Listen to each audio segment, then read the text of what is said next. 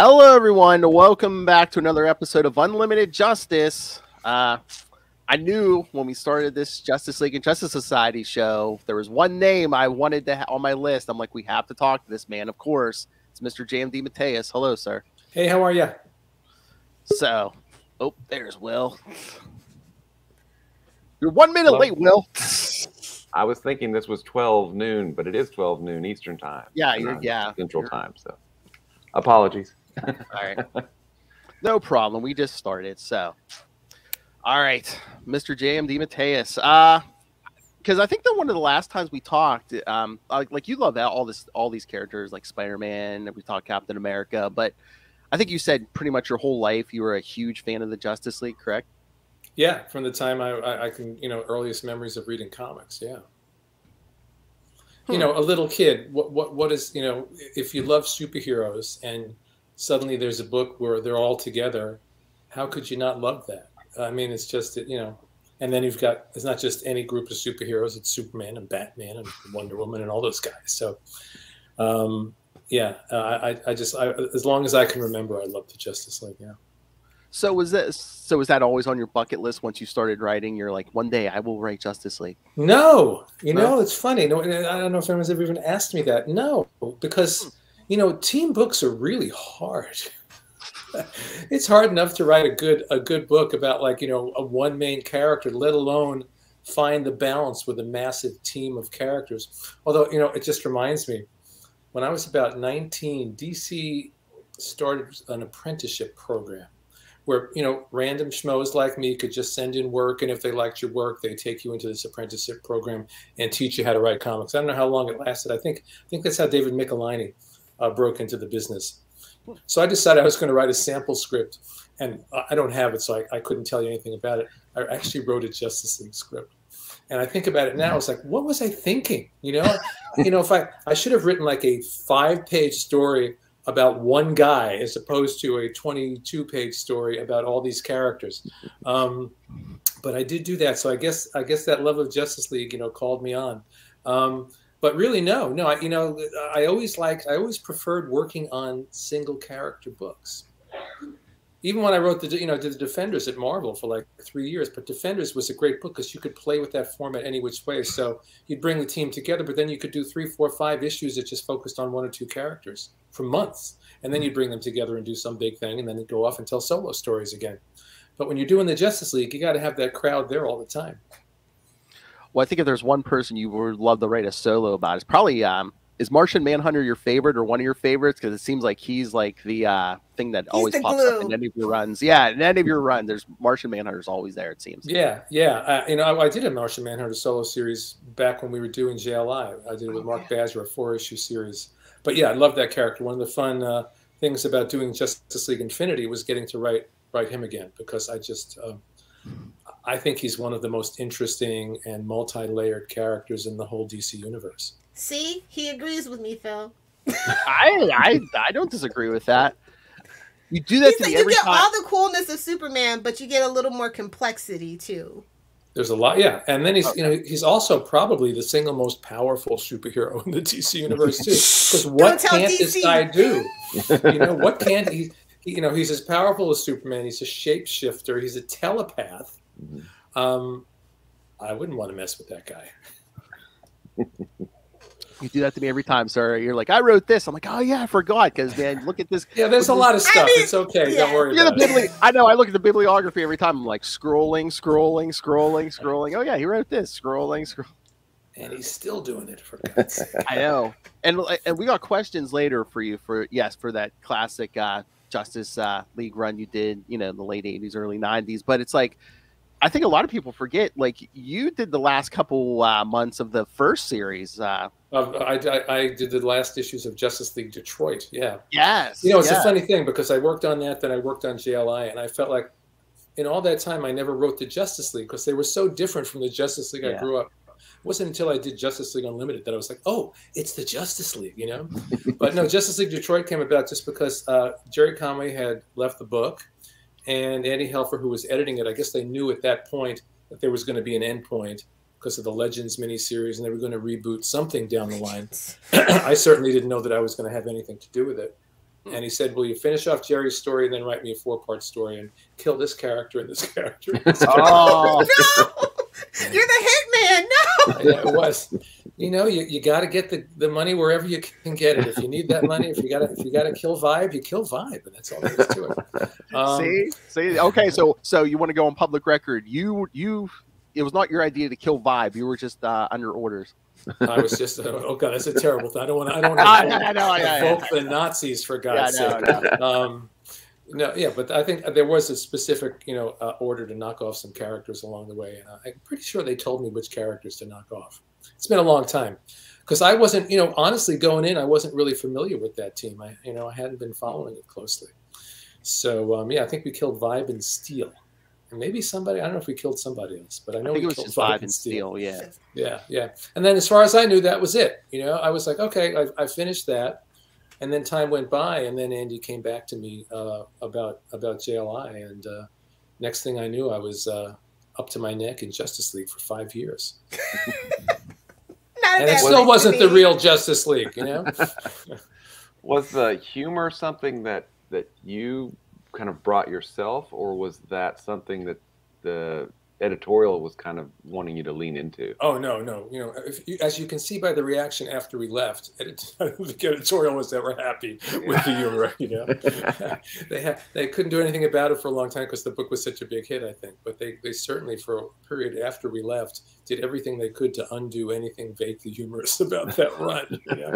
No, the humor just evolved. We didn't go, I've said this many times, but we didn't go into this going, we're going to do a lighthearted superhero book. It wasn't the plan. We were going to do the Justice League. It was going to be this new batch of characters. Keith, by his nature, is always going to lean into a little bit of humor. I picked up on that on the dialogue, and magnified that. Then he magnified what I magnified. Like by about 6 issues in, we kind of went, "Oh, that's what this is," When we, it's really it's a character, but and even there, the humor wasn't meant to be like, oh, it's just going to be a joke a minute. The humor illuminated the characters. The humor told us who Blue Beetle was, who Booster Gold was, how they interacted with John, and all these things. Occasionally we occasionally went over the top and did something really silly, but mostly the humor was character based. Which I always say we were doing Seinfeld before there was Seinfeld. You could read 22 pages of people just talking to each other, and yet if you look at an episode of Seinfeld, and if you look at an issue of Justice League, there's a lot of plot going on there. Just because people aren't hitting each other doesn't mean there's not a plot. I think a lot of people, when they read comics, confuse hitting with plot, and that's not what it is. Yeah? And they fight for 15 pages. That's right. Exactly. Well, did you and Keith? You guys had Kevin McGuire. Yeah. Kevin McGuire is awesome. So but see, here's the thing: nobody knew that then. What I mean? It was all a happy accident. Andy didn't know that putting me and Keith together was going to work. It could have been a disaster, but it just worked. I always say, you can't create that kind of creative chemistry, just like you can't create chemistry between two people out in the real world. It either happens or it doesn't. And, Kevin was brand new to the business pretty much. And Andy, brilliant person that he was, somehow thought, let me put these 3 weird people together, and something magical happened, which it took us about 10 years to figure out that, that was really good what we did, Because when we were doing the book, we were just doing the book. And then the book became a hit, so we did the spin-off into Justice League Europe, and we had Justice League Quarterly, which was like 4 80-page stories a year, and then I was doing spin-offs with Martian Manhunter and Dr. Fate and Mr. Miracle. It was like, so it became like this Justice League industry for me for 5 years. And again, I don't know if the humor would have been there all the way, because it's like you were the first Justice League book after Crisis. So did I read somewhere where they're like, yeah, they did the Superman reboots, so you couldn't have Superman, you couldn't have Wonder Woman. Yeah, they told us what characters. It feels a little easier that way because you don't have to worry about what they're doing in those books. Exactly. Well, it's true. It was it sounds, at the time it might have sounded terrible. You can't have this character, you can't have that character. Here's like Blue Beetle, Booster Gold, who honestly, great character, but at the time I'd never heard of him. This whole run of basically B and C string characters aside from Batman, and even Martian Manhunter was considered not an A-list character at the time. He was around forever, but he was never considered an A-list character. But that gives you the freedom, to do whatever you want with him. The same thing when I was doing Defenders at Marvel. I always gravitated to the B and C and D list characters, because that gave me the freedom to turn them into whatever I wanted to turn them into. And that was the if we had Superman, Batman, Wonder Woman, Flash, that whole thing, we couldn't have done the things that we did. We would have had other editors all over us all the time. Yeah, I've heard multiple creators say, yeah, it's much easier when you don't have someone who has a monthly bulk, or in the case of like Superman and Batman, like multiple. We always joke about that electric Superman coming in at the end. You're like, oh, they had to do it. Grant Morrison, I mean, he had all the big seven, but then you have to worry about Superman and his 4 books, Batman and his 4 books, Wonder Woman and her book. Yeah. So it's like that freed us. Yeah, creative freedom. Yeah. But yeah, no, that is my Justice League as far as I'm concerned, because that's right around the time when I started reading those books. So I mean, yeah, sure, Batman, Superman, Wonder Woman are cool, but a little oversaturated. So I appreciated the change of pace. Yeah, I just, to this day, I don't think of it as the Justice League. I think of it as our Justice League. Do you know what I mean? It's over and it's a league of their own, if you will. Yeah, no, it's true though. Yeah, they, as far as we're concerned, they exist in their own little universe, really that's separate from the rest of DC. It's its own thing. I mean, it speaks to people. People love it because, I said, oh, hey, you're coming on the Tuck Justice League. And people emailed us questions. Guess which era they emailed us questions for? Yep, that one. Yeah, I'm sure. AOI, yeah. And then, we got to revisit that when Keith and I were doing Justice League 3000. And eventually, as that book went on, Blue Beetle showed up, and Booster Gold showed up, and Fire showed up, and Ice showed up. So it became a little mini JLI reunion in that book. So did Bruce Timm give you any money? Because basically you were doing Justice League Unlimited before Justice League Unlimited was a thing. Justice League Unlimited, though, was a very different thing. Justice League Unlimited was, I think, it was a brilliant show. I mean, I don't see a lot of similarity between the two, other than having extended a lot of characters. Yeah, exactly. But I think that's one of the. You can take all the comics, movies, whatever you want. Justice League Unlimited is one of the best versions. Justice League and Justice League Unlimited, both those cartoon shows, which were basically the same show. Brilliant interpretation of the Justice League, and there may be others as good, but I can't think of anything that's better. Well, there might be some similarities in a few episodes because you wrote a few episodes. Oh, there were a few where we used the JLI. Yeah. But that was, they had already established their world. Yeah. Well, besides Kevin McGuire, you also worked with a very young Adam Hughes. Yeah, Adam Hughes. Adam Hughes was kind of like Kevin. He came along. I'd never heard of him. He was just brilliant right out of the box. I'm sorry we couldn't have held on to him longer. And we had, Ty Templeton and Mike McCone did a lot of fill-ins for us. Just a lot of really I'm sure I'm forgetting people. A lot of really terrific artists on that book over the course of those 5 years. People think Kevin did the whole thing, but Kevin was only around for about a year and a half. Then he'd pop back occasionally, or he'd do covers, or he'd do like a one-off story somewhere. He set the tone, though. What Kevin did in that year and a half really set the tone, because I don't think anyone had ever quite done what Kevin did before. That level of acting on the page, that level of acting and reacting through the characters. I don't know if there's another artist who had ever done it quite that well and in that way. And that moment people still talk about when Batman punches out Guy Gardner. Yeah. I give Keith most of the credit for that one. I just had to throw in a couple of balloons there, but that I do as always. Yeah, if anyone has here, I'm pulling up some of the questions because, like I said, all the questions we got sent were for Justice League International. So while we're here, what the working relationship between you and Keith? I assume you kind of you co-plotted and then you would do script, or how did that? No, we in the original run back in the 80s, I always say we worked in glorious isolation. Oh. It's not like we were on the phone a lot. We weren't, we'd be up at DC every couple of weeks because, Friday afternoon paychecks would come down back in the days before direct deposit, and we'd all converge in Andy's office. Andy would take us out to lunch and we'd chat and whatever. But mostly it was a machine at that point. Keith did his plots. Keith used to draw out his plots like little mini comics. FedEx man would show up at my house with the plot. I'd look it over and I'd just start to dialogue and just write. Sometimes, as I always say, sometimes I shoot very closely to what Keith had. Sometimes I just went off on my own because, through dialogue, you can change a lot of things in a story and add all kinds of levels of character and interaction to a story that isn't there in the plot. And Keith, unlike many people, did not object. He loved it. He loved the fact that I would take the thing and then start spinning the plates off in a different direction. And he would see what I did. He'd build on that. And, you know, in my years of working with Keith, even when we were kind of co-plotting and talking plots over, by the time he sat down to do the plot, he'd do whatever the hell he wanted, change it all 100 ways anyway. And that's always been the fun of what we've done together, is we just keep surprising each other. And that kept it fresh. That really kept it fresh. But I'm saying someone else plotting that book, if I did some of the things that I did, would have had me thrown off the book. But Keith loved it. Keith did not have, there was no artistic ego involved. We just, you know, it was, again, this chemistry happened on the paper. We didn't have that chemistry necessarily as people in the beginning because we didn't really know each other well. And then over the years, once we got back together for formerly known as the Justice League later on, we started to talk more regularly. We got to know each other better. And, you know, I still talk to Keith. You know, every couple of weeks I want to give him a phone call, check in, see what's going on. But back then, no, it was just like, you write the plot, I'll write the script. And sometimes I literally wouldn't know what the story was until the plot showed up in the mail. And I'd go, and sometimes I have to call Andy up. So, Andy, what's happening here? You know, could you explain this part of the story to me? Because I don't understand from the plot or whatever, you know?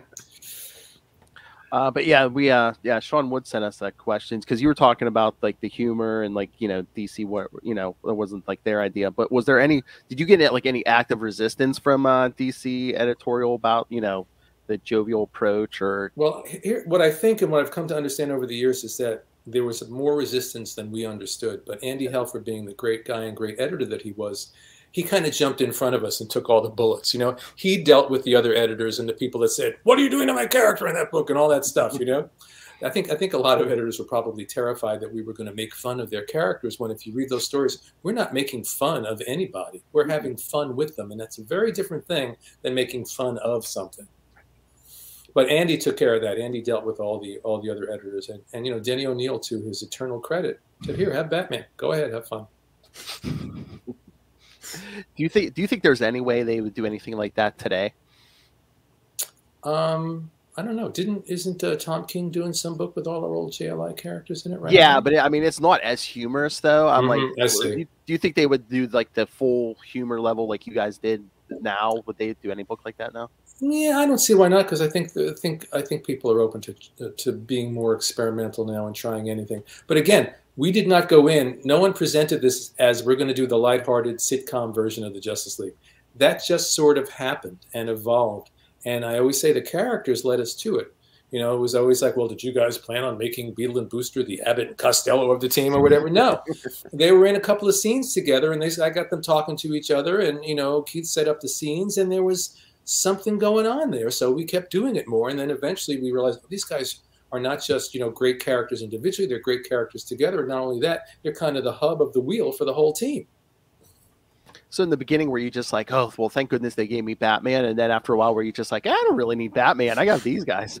You know, honestly, I was not making the decisions about what character was in, what character was out. Like I said, here's the plot, write a script, was the way it went. Oh, so they gave you the full roster, like you didn't have any say? Oh, even in the beginning, I don't think Keith and Andy had anything to do with it either. You know, the powers that be said, here are the characters. If you look in the first issue, those are the characters they gave us. And in fact, I think if you look at the end of Legends, it's a slightly different group than the group that showed up in Justice League in our first issue. But so I knew nothing about it, and I only later found out that Keith had no power over that either. He didn't know either. They just, here's the characters, go ahead, and we just did the best we could with it. Yeah, because that was some of our other questions. So it's like, so you were told to include Dr. Fate and Dr. Light? Right. Okay. As far as I know, those are the marching orders. Was this a new way of working for you at this point? I mean, had you traditionally done full script on everything? Yeah, anything before that, I basically, you know, it's just me writing. Or maybe occasionally I would be co-plotting with an artist that I was working with, but mostly, you know, I don't think I ever worked with someone else plotting and me scripting. And again, this was different because, you know, Keith wasn't plotting in a traditional way. He was drawing these little mini comics, and I had the freedom because I've been in other situations where I've dialogued someone else's plot, and they were not as happy with what I did, you know, or as permissive as Keith was, you know. I always say that, you know, Keith's instinct is always to run for the edge of the cliff and jump off. So in our collaboration, I always felt like, you know, I would like run after him and grab his legs and stop him from jumping off the cliff. But in the meantime, by stopping him, he dragged me like, you know, a mile farther than I would ever gone on my own, you know. So we really balanced each other very nicely there. Nice. So, did you enjoy? You're probably going to say it both, but it's like your time writing the comic, or is the animation better for? Or do you like it better? There's no or better. It's just different. It's Different. just different. You know, like I said, the fun of Justice League on the TV show, the animated show, was that I got to write those classic characters. And 100 million other characters. You know, I talk about the fact that, like, you know, writing team books and team stories is very difficult. You know, the first one I did for them was for the man who has everything, the Alan Moore story. That was really just, you know, 3 characters, just Batman, Superman, and Wonder Woman, and a villain. And then the next one they gave me was called The Return, which had just about every hero that had ever been in the Justice League. And I was like, oh my God, how am I going to do this, you know? But, you know, it's no matter how long you're working, there's always something that's going to come along that's going to help you stretch and grow as a writer. You know, and working for that show, even though I'd written Justice League, the comic, for so long, and I'd written other, you know, Defenders and other team things, really helped me get the dynamics of a team story straight in my head in a way I never had before. And I had to do it because, you know, here's the gig. This is the story we want this week. Now go write it. Here's 1,000 characters. Make it work, you know? But it was really fun. I loved writing for that show. I think I did 7 episodes of that. You've done Justice League Unlimited. Have you done other animation as well? Oh, I've done tons of animation. Oh my God, yeah, I've written for Justice League, for Batman Brave and the Bold, Ben 10, Thundercats. I'm forgetting some other shows. I've written, I think, 5 animated movies for Warner Brothers. Yeah. Awesome. That's what I've done. Yes, I've been doing animation's been a big part of my career for over 20 years now. Yeah. Literally, well, scroll. His there's a lot. Yeah, there's a lot. Scrolling, yeah. I know I'm forgetting some of the shows that I've written for. You know, so I've done a lot of stuff. Legion of Superheroes.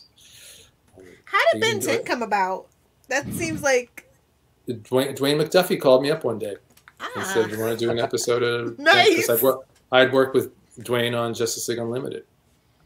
So yeah, that's really as simple as that. You know, it's like anything else. Once you start doing, I got dragged into, not dragged into. I stumbled into animation backwards. I'd done a little tiny bit of animation before, but it was never my goal. I never had on my list of things I want to do right for animation. And my friend Stan Berkowitz, I had worked with him on the live-action Superboy show, which some people remember and some people don't even know it ever existed. It was on in the late 80s, early 90s. And Stan was the producer of that show. Is it the one where he's in college? That one? I think the first couple of seasons he was in college. I worked on the last season where they completely revamped the show, so it was much more of a traditional Superman kind of story, but they called him Superboy, you know? Yes, okay, I'm familiar. Yeah. And anyway, so I'd written a bunch of episodes of that show. I'd worked with Stan, and then when that show was over, I'd been approached by Marty Pasco, another comic book guy. He was story editing the 90s Spider-Man TV show. And I said, you should meet my friend Stan Berkowitz. He's a great writer, you know. And so I plugged Stan into Marty, and Stan ended up on staff on the Spider-Man show, and then went on to this Emmy Award-winning career in animation. And so now some years go by, and he's working on Justice League Unlimited, and Stan was like, do you want to write an episode? And I was like, you know, I'll always say yes, because first of all, you're a freelancer. You have to say yes because you have to pay the bills. And 2, it was a challenge. It was something new. It was something different. And the first thing they gave me was For the Man Who Has Everything, which happily I had never read and did not know that it was like, you know, the monolith from 2001 that people bowed before, you know, and that this was this incredible classic thing. And then they sent me, I read it. Oh, that's a good story. And we worked on it. We adapted it. And I'll never forget this because I turned in my first draft. Now, normally when you write for television, and I'd written for live action television before that, you know, you're doing at least 3-4 drafts, at least, you know. So I turn in the first draft, and I don't hear anything back. And I'm thinking, well, I screwed this up. You know, they're never going to invite me back again. And finally, I couldn't bear it. I called up Stan. I said, what happened? Was it really terrible? He said, no, it was perfect. You don't need to rewrite this. We're going to use it the way it is. You know. So then I very naively thought, well, I guess the next one I do for them will be the same thing. Well, the next one was the one with 1,000 characters, The Return. And there were notes. Believe me, there were notes. And there were 3 or 4 drafts before that one was done. That's only happened to me a few times where you do a draft or two. I was working on the Constantine animated movie. It was called Constantine City of Demons. And I think we were on the 2nd draft. And like I said, usually there's a 3rd draft, there's a polish, and I turned in the second draft, and I get on the phone with all these people from the CW and the animation people. I had like 10 people on the phone that are everyone's usually giving you notes at the same time. And they went, no notes. What? You know? But that's such a rare thing. It's really a rare thing. You know, you have to be prepared to write and rewrite in television. It's just the way it goes. From I guess a creative standpoint, is there someone, a character you've enjoyed more in animation than, say, maybe in comics writing? Well, it's interesting. Let me think about that. I'd say Constantine, except that I was writing the Justice League Dark comic, and that's when I kind of clicked with that character. I can't think of any off the top of my head. Probably when we're done with this, later today I'll go, oh yeah, you know. Nothing off the top of my head. Well, no, that's not necessarily true. I know. So a lot of times what happens is you'll be presented with a character. Like I wrote a Deathstroke animated movie called Deathstroke Knights and Dragons. Deathstroke was not on my radar. You know, I was aware of the character. You know, he's a super assassin. Super assassins aren't necessarily my cup of tea. You know, but your job as a writer is to find the thing in that character that you can hook into and relate to.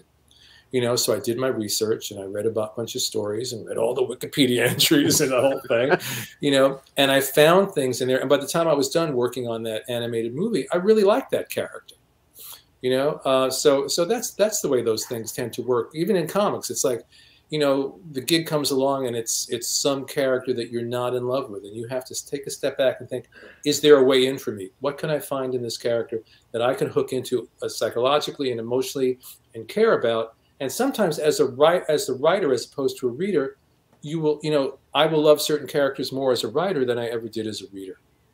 You know, even Spider-Man, I was always a Spider-Man fan, always. But writing Peter Parker and reading about Peter Parker were two different things. And I fell in love with that character in a whole new way, writing Spider-Man. It's a very different thing. And you get to know, and sometimes characters that you may have enjoyed reading about, you're not clicking with them writing about them, you know? It's an interesting thing. It's a whole other head, because you really have to not just live with, but ultimately become these characters when you write them. You know, I always say, like, some of these characters I know better than I know my best friends, because I'm in their heads. I know every little stray thought, every fear, every neuroses. I know it all. Certainly when it comes to, you know, characters like you know, Peter Parker and Ben Reilly, I know those guys so well. Oh yeah, not to go too far off the path, but yes, that current Ben Reilly. We're waiting. Yes. Good job. Good job. Oh, thank you. Excellent. Yes. Thank you. Yeah, it's been a blast. Picking up a character, especially when you haven't read them in so long. Yeah. You know, when you have a really dear friend and you haven't seen him in 5 years, and then you bump into this person, it's like no time has passed, and you just start talking. And that's what it is with these characters too. That's what it was with Ben on this series. It was just like, Ben, you're back. Oh, it's so good to see you. Let's go. You know. Yes, but Will down there is just picking your brain because he writes his own comics. So I think. Oh, okay. Pick away. But I have to ask. Wait a minute about the dog picture behind you. Okay. My eye keeps being drawn to that. That's actually we have a basset hound. That's Otis. Okay. So they can take a picture and put them in a painting. So that my son's got that for my wife. So that's called the ambassador version of the painting. So that's great. That's really great. That's Otis the hound dog. He keeps staring at me, so I'm like. You know. It diverts nicely away from me, so it's perfect in the background. Smart, big brain. Everyone asks about that every time someone new is like, "What's that painting?" A very spoiled hound dog. That's oh, hey, Will, did you read any of that Spectre? Yeah, I know you wanted to ask him some Spectre questions. Oh yeah. So I was catching up. Because of course he it's been knows a how long time since I'd read your Spectre series. Yes, I'm very much a Green Lantern fan, and Hal Jordan in particular. I was catching up, so it had been literally decades since I had read those series. So I got through about the first year of it. And, I mean, Ryan Sook was another early artist, you know. Oh, yeah. Starting out. I had two great artists on that series. I had Ryan Sook and Norm Brayfogle were the two main artists. We had some wonderful fill-in artists, too. Mm-hmm. But the two of them did the bulk of it. And I was very, very lucky to have both of them on that book. That book was a real challenge too, because I grew up loving the Justice League. I loved the Hal Jordan Green Lantern as a kid.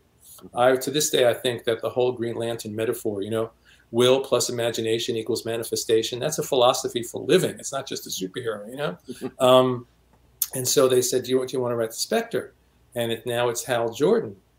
And it's sort of like going in, and I remember, especially when that book was coming out, I'll get to that in a minute. Let me go chronologically. You know, there were a lot of people that loved Hal Jordan and wanted Hal Jordan to be Green Lantern again. There were people that loved the traditional Spectre and wanted him to go back and turn into a giant cheese grater and, you know, kill people. Yeah. You know, and so here I was with this thing that was neither of those things, and a lot of people at the time did not care for it. You know, and I loved working on that book. I poured heart and soul into that book, and I was given a lot of freedom to tell exactly the kind of stories that I wanted to tell. And it was a story of redemption.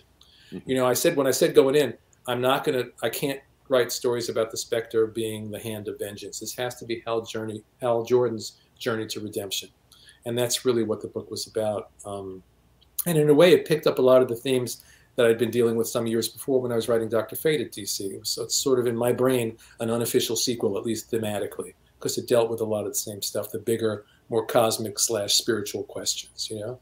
And so it was amazing that it actually lasted as long as it did, because, you know, first we did a 4-issue thing in Legends of the DC Universe that Michael Zulli drew. Then I did an issue of Justice League where we brought him into the Justice League. And then we did I think it was almost 3 years of that book. You know, so, you know, considering how short-lived so many books are, it was a pretty good run, and I would love to see them collect that. Now, this was, let's say, I think from like 2001 to maybe 2003 or 2004. Something like that, yeah, yeah. Did the impending reboot, you know, the Jeff Johns reboot, is that what ended the Spectre series? Or no, I think it was just sales, I think. You know, it's so funny because at one point I approached them and I said, look, I have a great idea. Because I knew that, you know, there were people really wanted, and I really wanted to see Hal Jordan be Green Lantern again. I said, let's finish Hal's arc and redeem him, and let him go back and be Green Lantern again. And then what we can do, we can take this whole Spectre thing and create 2 characters, a spirit of vengeance and a spirit of redemption. Because Hal had kind of evolved into the spirit of redemption. So you'd have gotten 3 characters for the price of 1. I thought it was a great idea, and then they said, nah. But, you know, that's not to knock the people that made that decision. That's just life when you're a freelancer. You know, sometimes they say yes, and sometimes they say no. But I think that would have been a great idea. And then years later, when I was doing Justice League Dark, which was maybe about 8 or 10 years ago, I finally created a character who was the spirit of redemption. You know, so I finally got that character out there. I mean, your career, it's so storied. It's so. I know, because it's like, hey, you don't get to do it today. Maybe 5 years down the road, you're going to get to do. But that's the lesson you have to learn when you're a freelancer. I mean, you know, with a lot of my own original stuff, my creator-owned stuff, there were stories that it took 10 years, 20 years. Literally, there was one that took like 25 years before I could sell the idea that I'd been nursing and reworking and reworking and reworking. You know. You have to be patient. I always say stories have lives of their own and they have their own timing. And sometimes it's amazing. It's like you pitch it and they go, yeah, and off you go. And sometimes people just don't get it. And one day, one person gets it. And finally, you get that yes. And then the weird thing is if you've waited 10 or 20 years to tell a story that you've lived with all that time, then you sit down to write it. And I've had it happen a couple times where I go, how the hell do I write this thing? You know? Like I've had this idea forever, but how do I actually execute it? You know, I did a thing for IDW called The Life and Times of Savior 28, which I think is one of the best things I've ever done. And it's the basic idea started way back when I was writing Captain America in the early 80s. And I had a storyline that they pulled the plug on. See, it happens all the time. But I saved the idea and I kept developing it and pitching it and developing it and pitching it, and nobody got it. And then it was like 2009, and I was, you know, I left Captain America in 1983. So it's like 2009, and I pitched it to Chris Ryle, who was at IDW at the time. And the day that I pitched it, they approved it. Nice. It only took, you know, whatever it was, 20, 25 years, but I got an instant approval that day. You know, so you just never know. And then it ends well, up that's being also just the industry itself, like kind of growing and taking chances and wanting to be more experimental and stuff too. I guess, but the '80s were pretty chancy and experimental. They really were. I mean, I did a lot of very experimental stuff in the '80s. So it's just the timing. I think it just wasn't, for whatever reason, it wasn't the right time. And I'm glad I ultimately did it with my own character and not with Captain America.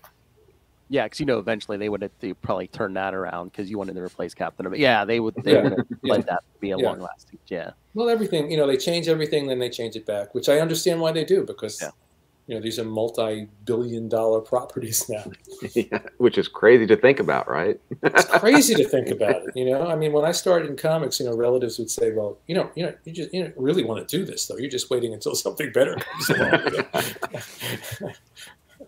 Well, you also did a standalone graphic novel with how Green Lantern Will World. Is that what it was? Oh yeah, with Seth Fisher. Yeah, that was really kind of experimental visually and just kind of. Seth Fisher was, I don't know if you know the story with Seth, that he died very young. When he was like still in his 20s. So he was just brilliant. He's the kind of guy, you'd give him the script. And, you describe what's on the page, and he would add 1,000 cool things on top of that. I mean, it's sort of like, if you've seen the book, his mind was kind of like what that book looked like, just things exploding out of his head, just so creative and so brilliant.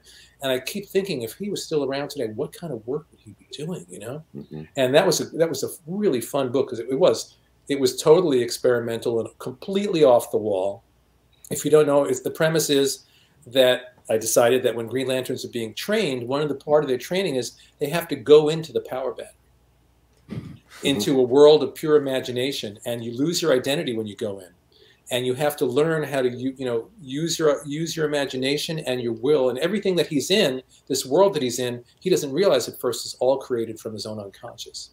So it's Hal's journey first to remember who he is, and then figure out a way to get control of this world and get out of there. And just it's worth it for the art alone. It's just such a beautiful, beautiful book. An amazing story too. I mean, it was at that time, when I think it was pre-Spectre and post, Final Night. I don't know where it fell in that timeline. It might have been. I don't know. It was nice for me to have a classic Hal Jordan, so I really enjoyed it. Yeah, and it's a nice standalone story. You don't need to know anything else, really. But I think, if when you jump into the story, it doesn't get explained until later. So you're in this really weird world, and Hal Jordan's like riding an alien horse, like he's a cowboy. He has no idea who he is, and you have to go on the journey and to get it all figured out. Well, are there? I mean, I know you've had as Lilith said, a storied career with Marvel and DC. Are there characters that you haven't had a chance to really delve into that you really want to, or even your own creations at this point, create your own stuff? Yeah, so I have, in the coming year, I've got 5 different creator-owned things that'll be coming out. Nice. So yeah, and some of them are newer ideas, and some of them, just like I've said, are ideas that have been, I've been walking around with for 10 or 15 years. I'm finally getting a chance to tell them, So I've got a lot of that coming out this year. And in terms of characters that I haven't had a chance to write. At DC, because I've done the comics and the animation, I've written almost everybody in some way, shape, or form. I'm sure there's something. I always thought that Keith and I would have fun if we were doing like the Challenges of the Unknown and could reboot that. Yeah, that might be fun. Which leads into, at Marvel, I always thought that me and Keith and Kevin doing Fantastic Four would be great, because I never had it. I've written individual members of the Fantastic Four in stories, but I've never written the Fantastic Four, and that was one of my favorite all-time books. You can't beat Stan and Jack at their peak, So yeah, I'm sure there are some other characters, and just in general, like at DC, even though I wrote Justice League Dark, and I've written the Constantine movie and the Justice League Dark movie and all that stuff, I love the DC supernatural characters. They have just a phenomenal, deep bench, as they say, of supernatural characters, and I would always welcome a chance to revisit those characters again. Awesome. I was looking. I think the only question you haven't answered that people sent us is, yeah, Justin wanted to know from your Justice League run, what was the inspiration behind the character of the Gray Man? I don't know. So long ago, Justin. Ask Keith, right? I don't know. Ask Keith, and he'll probably, you know what he'll say? I don't know. That seems like the big thing when we talk to creators. Like Mark Waid told us, he's like, I remember everyone else's stuff way more than I remember my own stuff. And you know, with me, it's like, oh, here's a character in the plot. His name is the Gray Man. Okay, well, I got to figure out what's his voice and what the premise is all there in Keith's plot, and then I add my half to the thing. So it's a funny thing. So a lot of it's just the team effort. He would send you a character, and be like, okay, I got to come up with a backstory for this guy. It's sort of like, I've used this metaphor before in many different ways, but it's sort of like, Keith builds a house, right? Mm-hmm. But it's like, it's the wood frame. The architecture of this house is amazing. You've never seen a house like this, but it needs to be painted. It needs, all the roof put on. It needs a lawn planted. You got to put in the brick front walk. I have to go inside and paint the walls and hang the pictures and pick out the furniture. You know what I mean? So without Keith, there's no house. But without me, you don't have that other stuff that's in the house and around the house, But, Keith, I always give Keith more of the credit because he went to an empty lot and built a house. And then several different people could have come and done different things with that house. And that's the other thing that people don't understand, I think. That if you had three different guys dialoguing those plots, you would have had a very different Justice League. Oh, yeah. It was the chemistry between the two of us that made that. That's why people, I think, don't get it when they talk about Lee and Kirby also, At a certain point, yes, Kirby was creating those plots on his own and handing them over to Stan. But if you know comics and you can read those stories and you see how much Stan did with those stories, not to take anything away from Jack Kirby, who's a genius and who I revere more than anybody in the history of comics. But, what Stan did with those plots, through the dialogue. And as I know, you can write a whole different story on top of that plot, which used to piss Jack off. Unlike Keith, who was like, yeah, do whatever you want. Jack thought he was writing those stories. So then Stan would completely change things and he would flip out, at least based on everything I've heard. But there's so much that can be done through the dialogue. But like I said, still, there's an empty lot until Keith builds that plot. And the same thing with Stan and Jack. They're standing in an empty lot until Jack builds a house for Stan, to paint and plant the lawn and do all those things with. And I think I've now beaten this metaphor into the ground. You said Keith would actually do like a mini comic. Yeah. Rough layouts. Would Kevin or the artist, would they follow those layouts? Yeah. Yeah, I think as Kevin went along, he got a little braver and a little bit more mature in his work, so he would play with things a bit more. And by the time he got to, I can't, years later when we're doing, I Can't Believe It's Not the Justice League. Is that what it was called? Yeah. He would diverge from the layouts more. But for most artists, I found when we were working on that book, the more they diverged from what Keith did, the worse it was. Because Keith is just a rock solid storyteller. You can look at his basic layouts, and he's like Kirby. It's like the storytelling is crystal clear, everything you need to know. And it got to the point where we'd worked together for so many years that I can take a quick look at a Keith page and just off I go. It's like I just completely intuitively understand everything he means in these little sketches. Well, that's the core of comics right there, is that panel to panel storytelling, the layouts. Yep. I mean, yep. You're prettying it up and making it, comics with, artists that can, draw amazing things, but that's comics right there, that panel to panel storytelling. Yeah. And that's why I guess back in the old days at Marvel, a new artist would come along and Stan would call up Jack and say, I want you to break this story down for them. Oh, which also, I think a lot meant, I want you to write this story for them. And from what I understand, they were very, very simple, basic layouts, but they were still, the Kirby storytelling was all there. And then they'd do that for a few issues and they'd understand, and on they'd go and take off on their own. Can you imagine, hey, kid, go learn from Jack Kirby? Yeah, I know. A friend of mine was just the other day was showing me, we were having a Zoom chat, and he had a page, an old Shield page from the 60s.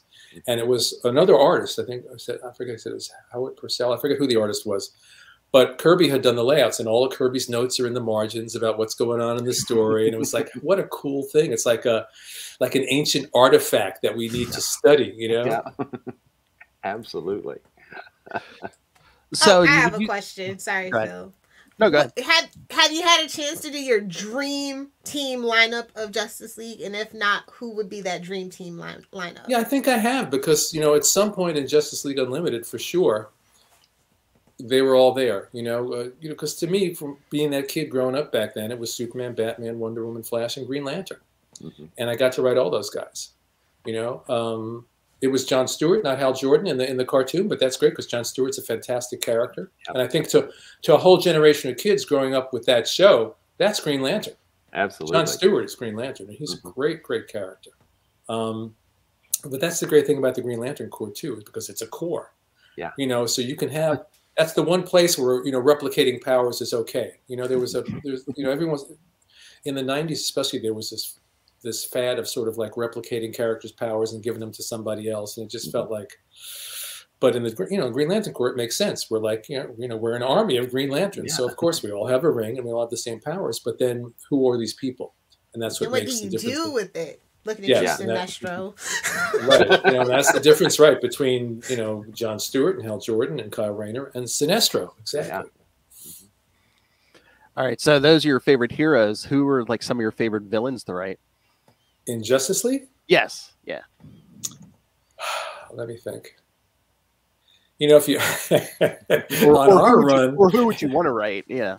Well, in our run, I have to say, if you ask me and Keith, like, what's one of your all-time favorite stories? We go to Justice League Antarctica. I don't know if you remember that story where we took Nort and the guys from the Injustice League, and to get rid of them, they sent them to Antarctica and said, "You're now Justice League in Antarctica," and they fought Killer Penguins. So I think the Killer Penguins are probably my favorite villain. You know, then people also always talk about the Despero story that we did. Where he was running around killing everybody, and it was really dark and dramatic. And yet I always say that in the back of my mind, part of me always thought that story was like a satire. And I was kind of satirizing my own stuff. It was sort of like, if you look at Despero's captions, it's very similar to like Craven's captions in Craven's Last Hunt. I am Despero, I am death, I am fire, all that kind of stuff. So part of me was just kind of goofing on the kind of stories that we were all doing back then, you know? But that's a story that people seem to love. You know, I think, the villains in Justice League in that run anyway, because they were just, you know, they were just as ridiculous as our heroes and just as sympathetic and likable in their way. So I really, really like them. And in terms of serious Justice League villains, that's a good question. That's a good question. And I'm drawing a blank, and I'm sure again, once we're done, I'll go, oh yeah. I feel like modern Justice League is too reliant on Darkseid. Like, goodness, like every other story, it's like, can we just defeat him? Can we just let him be? Yeah, you know, Darkseid is one of those characters, sort of like Dr. Doom. Like, you know, when I was a kid reading Marvel in the '60s. Maybe Dr. Doom showed up once every year or year and a half or something. And it was a big deal because he was the one, you know? If he showed up every month, it's not the same thing, you know? And Darkseid is such a, I mean, it's, again, the genius of Kirby. It's enough that he, you know, co-created Dr. Doom. He also created Darkseid, you know, the greatest villain in DC, you know? And I think with those kind of villains, the less you use them, the more impact they have when they do show up. I'm not knocking anybody's work because I haven't read all these stories that you're talking about. But I just think personally, you know, less is more with those kind of characters. I thought the New Gods book in and of itself is good, but like just as the villain all the time, it's like Joker when he shows up too much. I was like, I'd rather see the Riddler. Yeah, right. How many times can the Joker show up? You know, and if he only shows up once a year, then it's an event. You know. Well, again, is that more sales driven than anything? Because remember when Venom first showed up, he was like a once a year guy, and then in the 90s, he's very popular. Let's throw him into everything. Well, yeah, in the 90s, especially because everything was selling through the roof, and then if you knew that if you had Venom on the cover in a hologram, if you remember those days, you know, you could sell 600,000 to 700,000 comic books. You know, so yeah, and you know, it's a business. And if people were not buying all those comics with Venom in it, they would not have been putting him in there. That's right. It's as simple. So it's not, you know, we always go, oh, the companies, they're so. No, it's a two-way street. It's the companies and the people that are running out to buy 700,000 copies of Venom, you know, or whatever it is. And I think in terms of the Joker, it's because we all love the Joker. So if you're the new guy on Batman, what do you want to do? You want to write your Joker story. You know, I wrote my big Joker story. I did a story called Going Sane in Legends of the Dark Knight, which I consider one of the best things I've ever done. You know, that. And I think we actually used Joker in our JLI too, in one of our annuals. I know. Yeah. But I think those are the only Joker stories I've ever done. Just those two. Well, you mentioned that you've got about 4 or 5 things coming out. Are those going to be through like IDW or? I'll just say that some will be through a standard publishing thing, and some will be through crowdfunding things. Cool. And so, yeah, a lot of different. You should go on Will's show. Yeah. He has a whole show. Yes, he has another show. What's the show? I do a show with Kevin Joseph. We're both writers, and we're both Kickstarter guys. We do our okay. So what we do is every week we highlight creators that have Kickstarters running. So yeah, please. Oh, absolutely. Yeah. It's probably will be in September, October, right around there. So awesome. Yeah, you guys have my email address. So just let's keep in touch about it. Excellent. That'd be great, yeah, because I'm going to have to hype the hell out of that when it comes. I don't think you'll have to work quite as hard as some of us guys work. I mean, you are who you are. So. Yeah, I was going to say, Will, get this unknown guy's name out into the public. Yeah. But it's still it's a new venue for me, you know. So and I wanted to succeed. Well, and it's a great thing because it takes away. There's another wall between you and the audience that's gone. Yeah. It's just you and the audience. There's no publisher in between. There's nothing. You know, it's a great thing. And the great thing about at least the Kickstarter community on indie comics on Kickstarter is that it's very, very supportive. I mean, we all support each other, so you'll be joining that community, which will be amazing and awesome. Yeah, that's great. I'm looking forward to it. So I'm very excited about it, but I can't say anything about it. Yes, lips are sealed, right? Yeah. So is that exciting, scary, or both? Where you're just like, you know what, I don't have to answer to anyone. You know, this is my thing. I can do what I want. Oh yeah, it's exciting. I mean, a lot of the creator-owned stuff that I've done over the years, you know, the great thing about it is they leave you alone. You know what I mean? It's your thing, and the editors, you know, they're there to kind of support you through the process. But the final word, 99% of the time, is mine. You know. So I'm the last one in line, and I'm the one going over the book, and I'm the one saying, you know, let's change this or fix that. So there's most of the creator-owned stuff I've done, I've had, you know, all the creative freedom I could ever ask for. Occasionally, like when I work with my friend Karen Berger at Berger Books, you know, Karen is Karen, the legendary editor. You know, so Karen really likes to roll up her sleeves and get involved, even if it's a creator-owned thing. So we worked a lot. You know, there was a lot more give and take with Karen on The Girl in the Bay when I did that for her. But in general, you know, me and the artists, we're left alone to do what we want to do the way we want. And even if, you know, they're going to make a suggestion about this and that, the final word is ours. And they say, what do you think if you do this? And we go, we're not doing that. And they go, sure, that's fine. It's your book, which is a great thing. It's a great thing. All right, before I let you go, I know people will be screaming at me if I don't ask this. Okay, so whose idea in your Justice League one, or was it a collaborative, all of you, where did Max Lord come from? Whose brain did birth Max Lord? I think the Max Lord thing was in place before I even came on the book, so that probably was cooked up by Keith and Andy together. And then, you know, once again, my job is how do I take this guy from this plot and build him out into a character? You know, and again, that's the thing. It goes back to what I said about Lee and Kirby. You know, people say, well, you know, Jack created the Silver Surfer because Stan didn't know he was going to be in the plot. But then what did Stan do with that?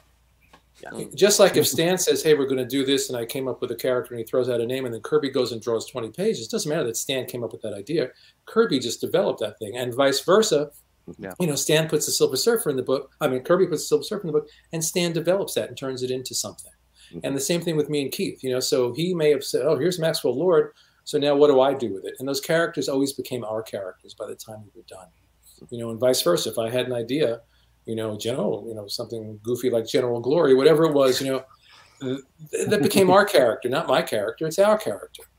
And it's really true with comics in general anyway. You know, I may be sitting with a character in my head for 20 years, but until that artist brings that character to visual life, that character does not exist. And so I'm always happy, even if it's a character that I've developed on my own for years, you know, to share their creator credit, because they're taking that thing and making it alive and interpreting it, and another artist interpreting that same idea would come up with something completely different.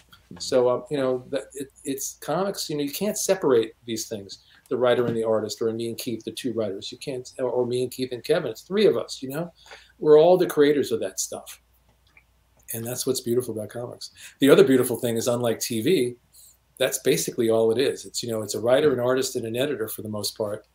So it's you know, even with these characters that we all know and love, where you think there's going to be tons of interference, and sometimes there is, but a lot of times there's incredible freedom to tell these stories the way we want to. Whereas in TV, you tend to be, like I said, sometimes I'm on the phone and there's like 10 people on the other end giving me notes. And you have to develop a skill. How do you take all those notes in, address the ones that really are meaningful, and still hold on to your story in the process? It's something you learn to develop over time. But comics, it's very pure. It's really very pure, the creative process. Well, with the animated stuff, is it too? It's like you have to talk to animators and like, can we do this? Can we do this? I mean, with comics, is it just, oh, hey, can you draw? Can you draw this wild out there? Yeah.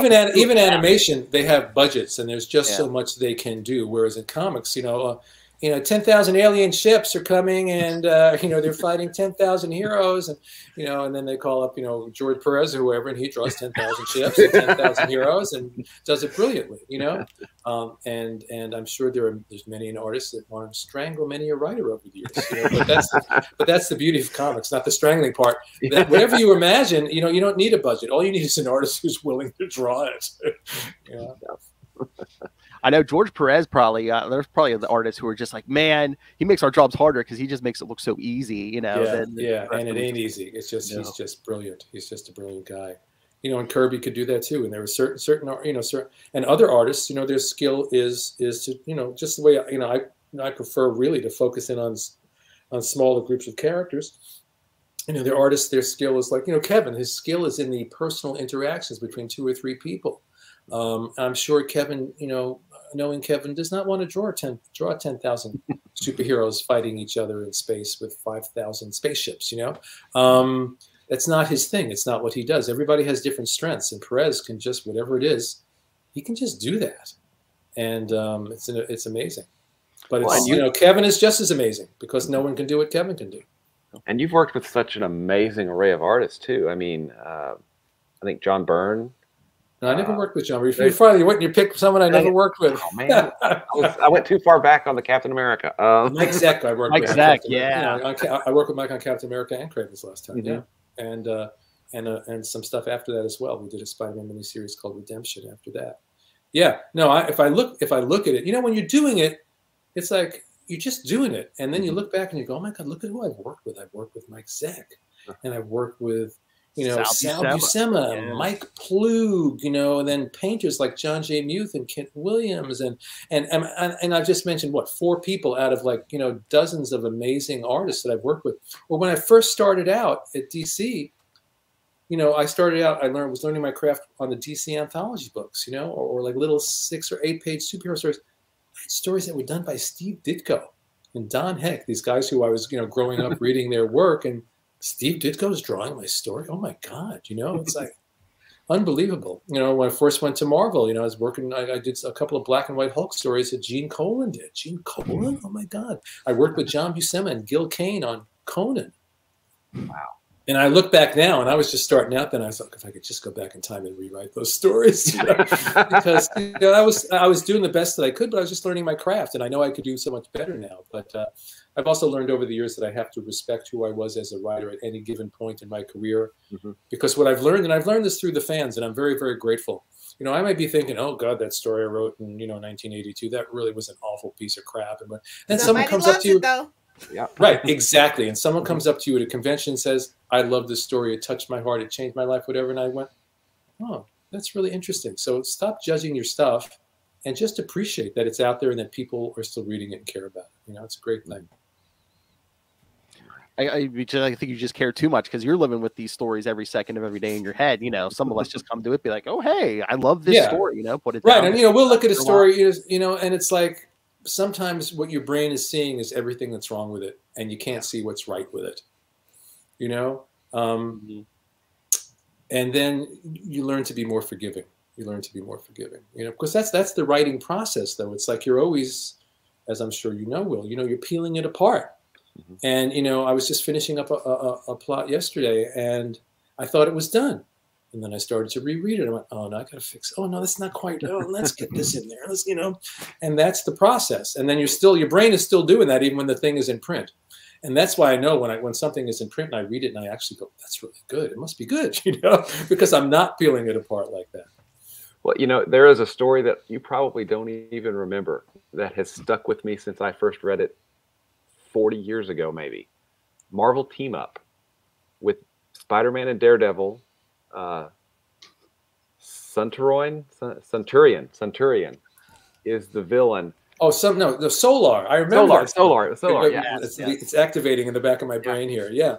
With the great ending with the blood on his hands. I mean, that has stuck with me. Oh, with the mob boss, right? Yep. Yeah. You know, it's a funny thing because I worked on Marvel Team Up, and Team Up books are hard too.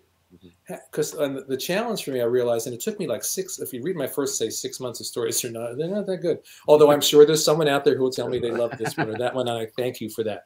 But what I finally figured out was, all right, it's the same thing. All this continuity. It's just like you're using someone else's character. There's 2 other Spider-Man books. The character that's a guest star probably has a book or whatever. How do you make this meaningful? And I realized that it doesn't matter whether this affects continuity or if it's the story that will change Marvel Comics forever. What matters is that it's a story that has emotional and psychological depth to it, with a beginning, a middle, and an end, and you make the reader care. It doesn't matter if you change the character forever or any of that stuff, which we see every month, and it doesn't change the character forever anyhow, you know? So I really just tried to make those stories have some psychological and emotional heft. You know, and I, look for the moment each issue where you can really kind of plunge that dagger into somebody's heart and make them feel, Yeah. Really, Will, you pick that story? This is the man who gave us Ternity Century. Come on. Yeah. Cona's not here. It's okay. Ternity Century was supposed to be silly. It was intentional. I know. We love him. We did a whole month on it. Yeah. Now I have to bring him back now. Yeah. That's all there is to it. It's funny because I did a podcast with Ray, who does a Moon Knight podcast. And he was like, bring your top 10 comics, for the Desert Island, the ones that, are, that you remember the most or that affect you the most. And that Marvel Team Up is on the list because I still to this day remember it. And I'm like, oh, that's great. That's great. Wow. And it's up there with some really awesome stories too. And it's Kerry Gamble who's drawn that book then. I think that's right. And I think he drew that story. Yeah. We had some great Sal Buscema fill-ins along the way too, but Kerry did most of them. Oh yeah, there's a ton of your Spider-Man stuff that's stuck in my head. Yeah. Yeah, I would love to see like an omnibus, starting with the Marvel Team Up stuff, right through Craven's Last Hunt and all the sequels and the 2 runs on Spectacular Spider-Man and all that stuff, it'd be great, and all the miniseries, and that'd be a really nice thing. Yeah, and then on your DC work, hey, let's throw in some Spectre there and throw in. Yeah, I would love to see Spectre collected. I'd love to see my Dr. Fate run collected. I'd love to see that Martian Manhunter series collected. That's never been collected. A lot of stuff out there that still hasn't been collected. Come on, DC. That would be someone's full-time job, just reprinting the works of J.M. DeMatteis. Well, I passed that job on to you then. DC, you heard him. And if it doesn't happen, I'm holding you personally responsible. There you go. All 3 of you are personally responsible. Well, Phil, we better get on it. Yeah, I know. All right. Any other questions for this man, or should we let him go? He's working on 5 projects. I just have one last hot take that you have to settle. Some people, it's a chronic take online. The difference between the Avengers and Justice League is that Avengers are co-workers. Justice League is family. Agree or disagree? Avengers. I'm settling it now, Phil. Subtle distinction. First of all,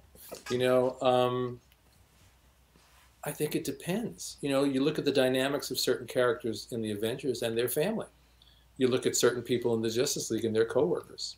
I don't think you can make that distinction. I think that's a false distinction. How's that? I think within each group you'll find both things. You'll find characters that are in there because they're working together and they would never want to be friends. And then you find Wonder Man and the Beast in the Avengers, who are sort of the Beetle and Booster of that team in a way, So I think it works both ways. And sometimes I think of, those classic characters, the original Justice League back in the 60s, they felt a little more like co-workers. We have our lives and we come together and we fight, Despero, whatever, and then we go home. It's like a job. You clock in and you clock out. Our Justice League was, even the people that hated each other kind of loved each other underneath it, A dysfunctional family. Yes, a very well, as most of them are. Yeah, exactly. Absolutely. All right, yeah, like I said, well, yes, thank you so much, sir, for your time. Pleasure. It's always great talking to you guys, and I look forward to talking to you about the excellent, yes, crowdfunding stuff. Nice. Anything you want to promote? Anything you can talk about that you want to promote? Most of the things that I want to promote, I can't talk about. I have like 5 new creator-owned books coming up. I have a novella that I wrote that should be out in the world, I think, in the next few months, but I can't talk about it just yet. I have a new project from starring that I can't talk about right now. And so there's a lot. I'm really, really busy right now. I just can't tell you about anything except for, I'll plug Ben Riley. And the other thing I'll plug for those who are interested is, I do these workshops, Imagination 101, but I haven't done one in about a year or so. But I also have something called what is it called? I have a story consultation business. I think it's called Creation Point Story Consultation. I can't remember the name of my own business. I'm sorry. But if you go to my website, jmdmatteis.com, and look under story consultation, what I do is I work with writers one-on-one on comic book stuff, on screenplays, on prose, and I really, really love it. Writers come to me with their stuff, and I help them peel it apart and put it back together and find the best way to tell their story. And it's great. Hopefully they learn, and the fun is I get to learn too in the process. So if anyone's interested in that, you can go to my website and look that up. And then once the workshops get up and running again, there'll be updates on the website as well. So basically, go to the website, go to the social media. I'll put something in the show notes. Yeah. Okay. Great. All right. Great. Hey, thank you, sir. All right. Yeah. Thank you. Thank you. You are a busy pleasure. man. Yes. All right. Well, we'll talk again, I'm sure. Yes. Oh, yeah. Well, as long as you're willing to talk, I will hit you up. Yes. Thank you, sir. Take good care. Bye. Thank you too. Bye.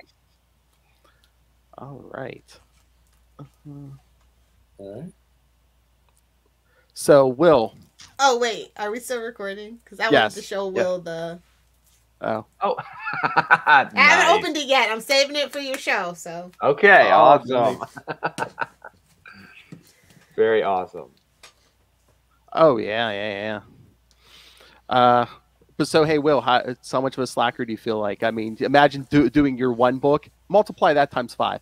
Yeah, exactly. I am a total slacker. My he's God. just an amazing Come on, we're writer. waiting on you to spin out a team book out of your current one now. You think we don't sleep? That man cannot be sleeping. Yeah, that's amazing. I mean, and I as we were talking, I realized that, wait a minute, didn't he write that Marvel team up? He did. So I double checked it, and I'm like, that one-off story has stayed with me for 40 years. Name a Marvel or DC book, he's probably written at least one issue of it. Mm-hmm. Literally, yeah. I'm telling you, go to his bibliography. It's just scrolling, and you'll be like, oh, hey, that's right, he did write that. Oh yeah, he did write that. Well, and I wasn't sure. I couldn't remember. Did he write an episode of the Green Lantern animated series? More than likely. We could look, though. I wasn't for sure, so I didn't bring it up. But, I kind of have a great love of that series as well. Oh, I wonder why. Yeah, I wonder why. Because he, of course, loves Hal Jordan. Of course. Oh, of course. Hold on. Yeah. I, of course, love Hal Jordan. There we go. I'm looking here. Justice League Unlimited. I'm not seeing Green Lantern. That's a surprise. Okay. That's shocking, actually. Yeah. If he did Holy Ben crap. 10 and not Green Lantern. Ben 10, Lilith. He did 3 episodes of Teen Titans Go. I know. I knew that. I know, but I mean, that just surprises me more than anything. I don't know why. I don't like Teen Titans Go, but it's a good show. It's just not, I prefer the other Teen Titans show. That's all. It's just different. Oh. It's just Speaking different. of the Teen Titans show, I have not watched the latest episode, but they actually bring in Green Lantern, the animated series continuity with Razor, from what I understand. Oh, Young Justice. Young Yeah. Justice, sorry, Yeah. Yeah, don't you ever get those two mixed up. I haven't watched the last 1 or 2, but yeah, I did see they're bringing that in. Oh man, he did a Twilight Zone? Cool. The Girl I Married. Oh God. But yeah, he said that he did those those DC movies. Yeah, Yeah. Deathstroke, Night and Dragons, Superman, Red Sun, Constantine, City of Demons, Justice League. I Dark. forgot about Red Sun. That's right. We Yeah. had him on when he did You did it. talk to him about that. Yeah. We've done, mean, he's shown up so many times. It's so hard to keep it straight. Batman versus Robin and Batman Bad Blood, because of course I love Dick Grayson. Yes, of course. That's actually the best one out of the bunch, if we're gonna be honest. Oh yeah. Out of that Batman DC, whatever they wanted to call it, that little pocket bubble of Bad Blood was the best one. And he did like 8 episodes of Batman Brave and the Bold. Outrageous. Did he do because I watched some of Brave and the Bold. The boys were. Oh, you gotta watch it all, buddy. It's great. The boys were a little bit older, so we only watched a little bit of it, and then they were doing other things. But Aquaman in Brave and the Bold is freaking awesome. Yes, Ted McGinty is my Ted McGinty for Aquaman. Sorry, Jason Momoa. You want an old tethered freaking Aquaman, Ted McGinty. Of course, he did an episode called "The Eyes of Despero." I mean, how could you not? Exactly. But yeah, I mean, just scroll through his bibliography, Will. You'll see. That's a whole day. That's a whole day scrolling through. Or if you try to read all that, it's going to be that's a lifetime, actually. Where is his bibliography? If you go to his Wikipedia, Wikipedia, gotcha. Yeah, just look up JM DeMatteis Wikipedia. Yeah. References. Again, I'm on my phone. I'm on my phone. I'm still scrolling. Yeah. I don't know where, and I don't know when, I don't know how, but Lilith Hellfire, I want to talk to him about those last couple issues of the original Ghost Rider series. Oh, you and Charlie can do that. Okay. Oh, well, Ghost Rider's not really Johnny Blaze was never really technically everyone's been an Avenger. Exactly, like you told me, technically. But just him writing the King of the Petty Zarathos, I mean, oh my God. You know that we found Phil's life a spirit guide. And those last couple issues of the original Ghost Rider series, Zarathos is just so petty. Johnny Blaze is like, here, come on, save somebody. Why did this SOB call me out here? How dare he? Well, yeah, I mean, it's amazing. He was writing early 80s to now, and he's still producing, great work, Again, he's still doing 5 things at once. Yeah, Phil and I were just talking about the difference. Like, as much as I love like the younger creators, like there's nothing like those kind of like old school writers who grew up on the 60s writers and then went on to write and got to actually work with their heroes. Like, it's just a different breed. Mm-hmm. Yep, absolutely. Oh yeah, and like I said, I knew I wanted to talk to him about Justice League, especially once we started this show, because it's like, I think it was the last time we talked. He was like, "Oh yeah," he's like, "I love Justice League since I was a kid." Yeah. Well, and his and Keith's Justice League was my Justice League. Like, I don't like the Big 7. You can have it for animated, but like actually, like book wise, it was like the most interesting, most different thing you could ever get out of the Justice League.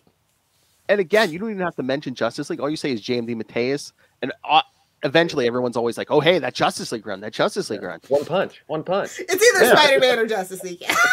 Exactly. Yes. Well, and I remember, I mean, Kraven's Last Hunt hit me. Probably 18, 17 or 18. I mean, it was just so different, and the psychological, psychological, and it brought in. I mean, we're talking, bringing in poetry from, William Blake. Yes, I'm an English geek. I'm sorry. And somebody's got to class this joint up, Will. It's fine. Yeah, okay. And again, too, I mean, because he's a smart writer too. It's not like Lil says in 15 pages they fight. Yeah, no. I mean, well, and look at his. I've just read the first 12 issues of his Spectre series, and I don't like Hal Jordan, but I love Spectre. I love that Spectre run specifically. So well, I mean, it's about redemption, and it's so good, and plus you have great art, with.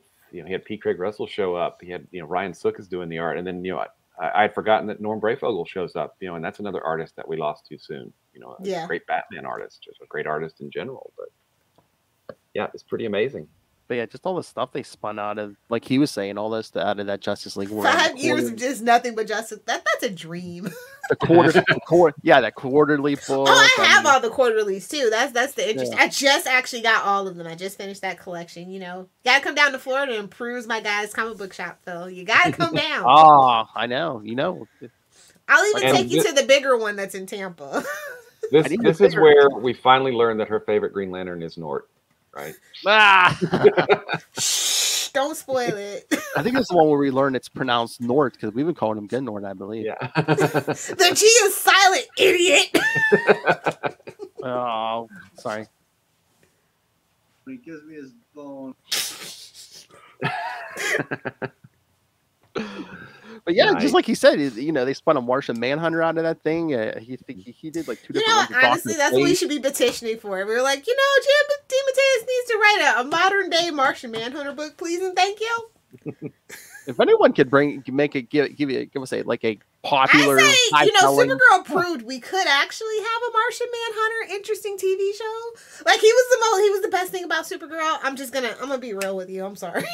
Seriously, if you want a guy who could write a comic for Martian Manhunter and a TV show at the same time, that would be the guy to go to.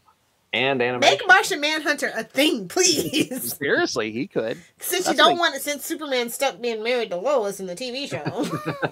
I mean, I know it's a dumpster fire over there, like Mark Waid said, but it's like, back he knows how to navigate because DC. Let's be honest, DC's been a dumpster fire for a while. Yeah, but I mean, I don't care whoever's in charge over there. Back the money truck up to DeMatteis. Yeah, he can make Martian Manhunter a big thing now. Especially since Superman's been suffering the last couple of years. There's a slot there. Yeah. Well, the Ostrander Mandrake Martian Manhunter series is that's good really too. Good. That's a really good series. But again, that one was gone too soon. Every single Martian Manhunter series has been gone too soon. I'm just gonna be real with you. Oh yeah. But Just like Quasar. Exactly. There's the eye roll I was waiting for. That's the thing. Everybody loves somebody. It's fine. Everybody. Martian Manhunter, especially these days, can represent everyone even more than Superman. Superman looks like a white guy. Martian Manhunter can be there for everybody. He actually chose to be a black guy, so that says something. I'm just saying, no, he came to Earth and chose to be a black guy. After a while. hey, if you take all the continuity as canon, be like, yeah, he started as a white guy. He's like, that's not for me. And then, yes, he became a black guy. Yeah. All right. So, on that note, we should let Will get back to sleep. Let him get his breakfast. Such a trooper. That's right. It's 1 o'clock in the afternoon. Let's get Will early breakfast. I'm going out to brunch after this. No shade. Oh no, I'm just saying. I had you up at 10 a.m. Yeah, Will just probably got up 5 minutes before we started. Although you're at time zone behind us, I forgot. That's true. It was just 11. I'm like, wait a minute, I need to check on that, and it was like 2 minutes till. I went, oh, okay, I gotta get. I know. I was like, I told Lilith. I said, "Oh, I hope he didn't sleep in." Oh, love your shirt, by the way. Oh, thank you. Ooh. What shirt are you wearing today, Phil? Capes? Oh, okay. Batman, my favorite T-shirt check. Please, Lilith, who do you think I'm wearing? Batman, my favorite character. Thanks. All to do with Batman. That's the best part of the drop. I know. Sorry, Will. Almost missed you there. Or Ray. I'm sorry. I almost missed you. Don't worry. We got you. All right. So yes, kids. Next week we're doing those. Do All-Star Squadron 25 and 26 and Annual number 2. Woohoo! Another arc off the Lilith Hellfire list. I know. Bill, when are you gonna get your list? Are you just cruising on? I gave you 50 issues. I don't know. I don't remember. Hey, the JLA stuff, that was me because I was like, hey, we're getting there on Sector 2814. Let's do crossover. All right. Oh, you know what? Hey, Will, I'm gonna have to talk to you. We might have to find something else for Green Lantern episode 100 because I'm thinking now that we're starting an Avengers show, we might have to do that JLA Avengers crossover between the show and event. Oh, bring Charlie. You just got to get Charlie S for the books. But anyway. Classic crossover. But of course you'd be invited, Will. Yeah, and that was, what did that come out like? Early 2000s, wasn't it? Was it that or was piss poor broke? I think it was. It was somewhere in that decade, wasn't it? Was it like late 90s, maybe even? I don't know. I have to look it up. Mean, maybe if it was 99, but I was pretty sure it was early 2000. You may be right. You're probably right. I want to say 2001 or something like that. That's what I'm leaning towards. That's what I was thinking. Watch, I'm searching it. Watch all the current printing will come up. 2000 or late 2003 and early 2004. Oh wow. Okay. Yeah. Nice. The early 2000s were a blur. I was in college. You know, I mean, and as we've talked about before, Lilith, it's like no shade, but like, you know, some writer or some artists, you know, you could tell their style evolves and stuff. Man, Perez, how many decades was he drawn? And he's that quality, like he always. I think he came out of the womb drawing. I'm pretty sure he was drawing on his mother's walls, like before he had to have been drawn, since an early age. Because I mean, I mean, he got his first work in the 70s. I know, and then it's like the early 2000s, and he's still bringing his A game. It's like, yeah, and he's still a comic artist rock star when he's doing the Avengers. 25 years later.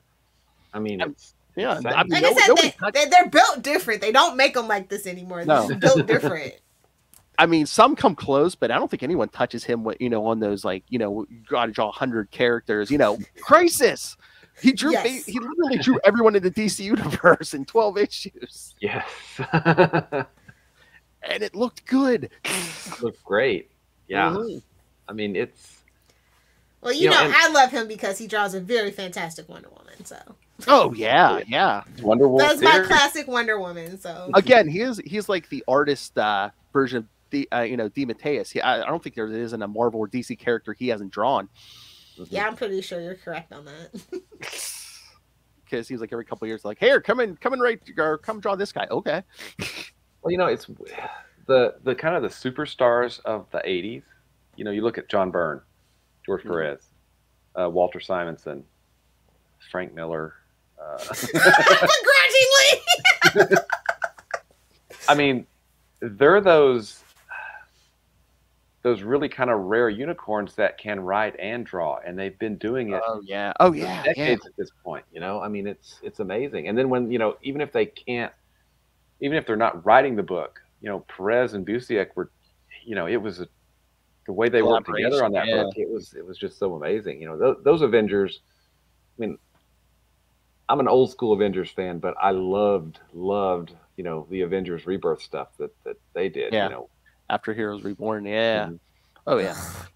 Sorry, Avengers Return. Sorry, Return. I said after Lilith. I know, it's just the fact that you said it. Just. Yeah. I have traveled the comics world in person and on the internet, and I cannot find one person who loves Heroes Reborn. Don't worry, Lilith. Exactly. It's a couple of stories. I'm like, I don't know. I can't even fake that. Sorry, I was gonna. I told you, if we ever cover that, we're covering that as a complete gag. It's going to be like, look at this crap, Who said this was okay? Captain America and his giant breasts, and tiny feet. It was. He was supposed to be a woman. It's fine. It was what it was. I mean, the people making those books were doing the best they could. But... Never go full image. Yeah. Never go full 90s image. No. Yeah. I mean, we had Jim Lee draw on the Fantastic Four. Oh yeah. Which was, looked amazing, but it was pretty. Yeah. It's like you wasted it on the Fantastic Four. You did. You did Fantastic Four and Iron Man, right? I mean, yeah. Jim Lee's Iron Man makes sense, but him from Fantastic Four, I was like, it looks great, but it's distracting from the story. I'm just gonna tell you. Yeah, I'm not gonna say anything about the story, but yeah, it looked pretty. Iron Man had Portasio, Will. Yeah. Will. Yeah. Had him on Iron Man for a little bit. You had the giant Hulk in there too. So. Go big or go home. Was that mullet Hulk? I can't remember. Oh my God, kids! Yes, at a certain point in the '90s, we had two Hulks. Yes, two green Hulks running around. Well, one in the Pocket universe of. Yes, and one in the regular Hulk, because Hulk has his own book. So we kind of split Banner and Hulk. Yeah, it was. As you do. As you do. As you do.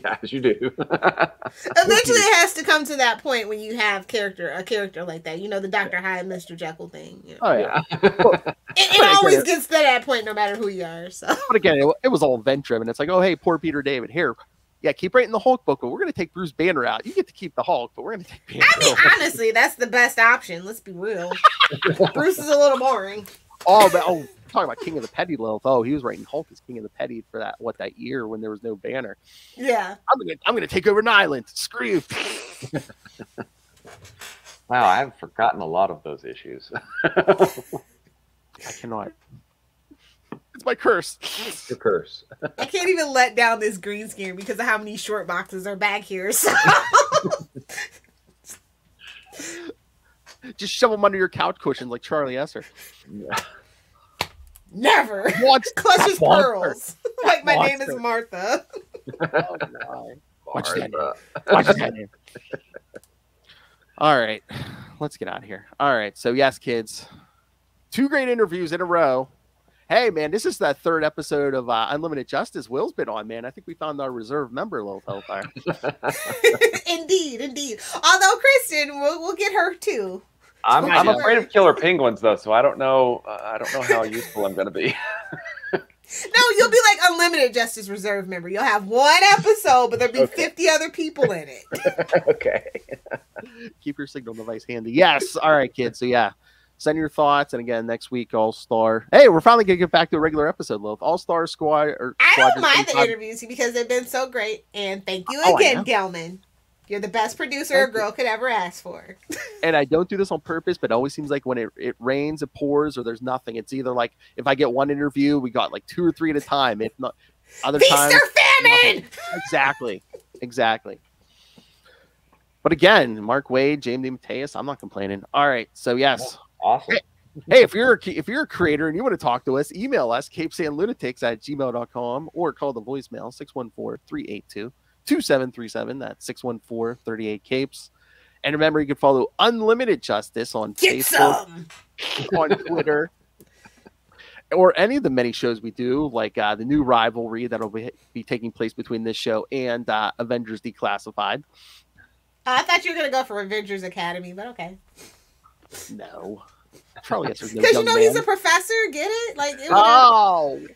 He's like, where were you in the workshop meeting, Lilith? Where were you in the middle of the night when I'm coming up with this stuff, Lilith Hellfire? Sleeping, drunk.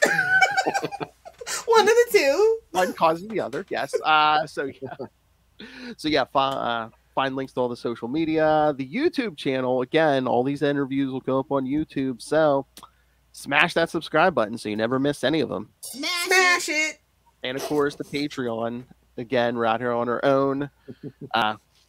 We're not rich billionaires like Batman. We're trying to create a league of our own. Can you fund some of it? So, of course, yes. Subscribe to the Patreon. Again, early access to the creator interviews. Mr. DG Chichester every month. I got the good mic out for you guys. And, of course, superhero movie brackets. We will find the worst superhero movie of all time. April will crown a Marvel winner, and May will start with the DC movies. And, of course, yes, Lilith Hellfire. Get yourself some Capes and Lunatics and Capes and Lunatics Sidekicks merch. Find everything at linktree, linktr.ee/Capes and Lunatics. All right. To our guest, Mr. William Allred, creator in his own right, even though he only does one book. Where can people find you? Not even close to the caliber of our guest, but you can find me at Wallred.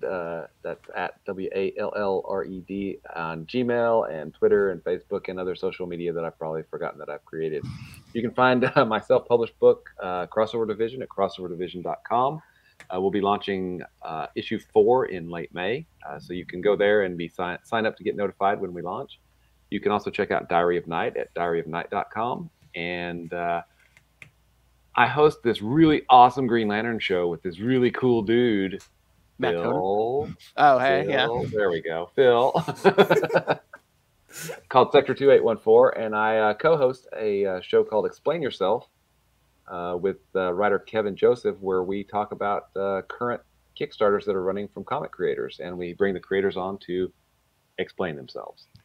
And subscribe now, because it sounds like James DeMatteis is going to be on there eventually. So. Eventually, you may be on there, yeah. And then finally, if you obviously have good taste because you're watching us right now, which means you love Quasar. Shush, Lilith. No, it's a good podcast. Very informative. No, very hilarious. He's got the system down. Quasar, shut up, Lilith. All right. Yeah. You can check out all kinds of cool stuff about Quasar at the Quantum Zone, quantumzone.org. I, of course, love Hal Jordan. I was gonna say, yeah, if you like Hal Jordan, you're probably gonna like Quasar. Like, it's a circle.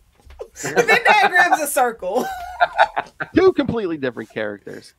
I hope it's going somewhere nice. Hey, boys, you look at the party. I love the party. Lilith Hellfire. Oh, well, if you guys want to hang out with me on the interwebs and find out what I'm nerding out about, find me on Twitter at Lilith Hellfire, on Instagram at Lilith Hellfire69, and of course on TikTok making comments, not content, at Lilith Hellfire69. Either do the 6 or do the 9. 500 people just follow me for my comments, so you know. Put it here. Somebody's muffin's getting buttered. That's not my business.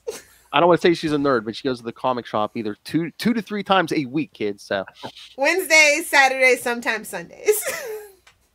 She's just a warrior, not a Wednesday warrior. She's just a warrior.